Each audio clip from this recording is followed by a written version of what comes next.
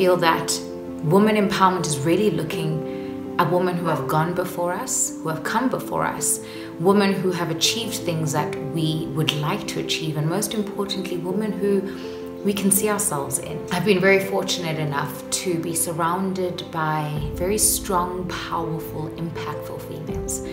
My mother, my grandmother, both grandmothers.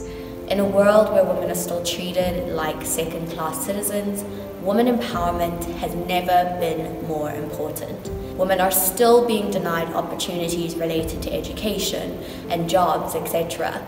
And so as governments around the world galvanize recovery packages, we have to pause to ask the question around their gender sensitivity to make sure that we're doing that with women in mind. My definition of women's empowerment is women taking back the power that we've been stripped of for centuries, the power of making our own choices when it comes to our bodies, lives, and career paths. What we can do to make South Africa more gender equal is making the girl child's education a priority. It's time that we take action and we grant girls free and accessible quality sanitary pads.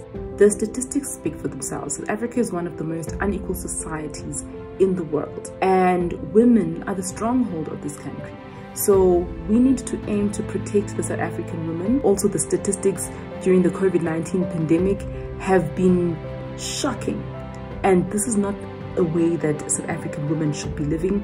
We deserve to be protected, we deserve to be prioritized, and we deserve our freedom. Essentially, when a woman is empowered, the entire community benefits.